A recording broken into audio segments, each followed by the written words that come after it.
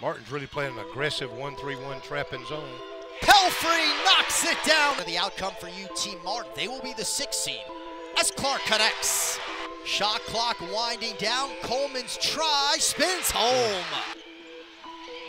Corner, Walker rises and connects.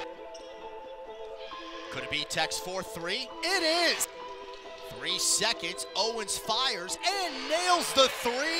Back in a matchup, got a little bit mixed up. Owens buries her 2nd. Owens red hot start continues. Don't give up on getting something inside like that one. Nice finish by Anna Jones.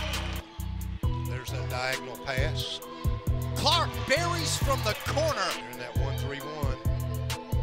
Gwynn's floaters down. Jada Gwynn, oh, what a shot.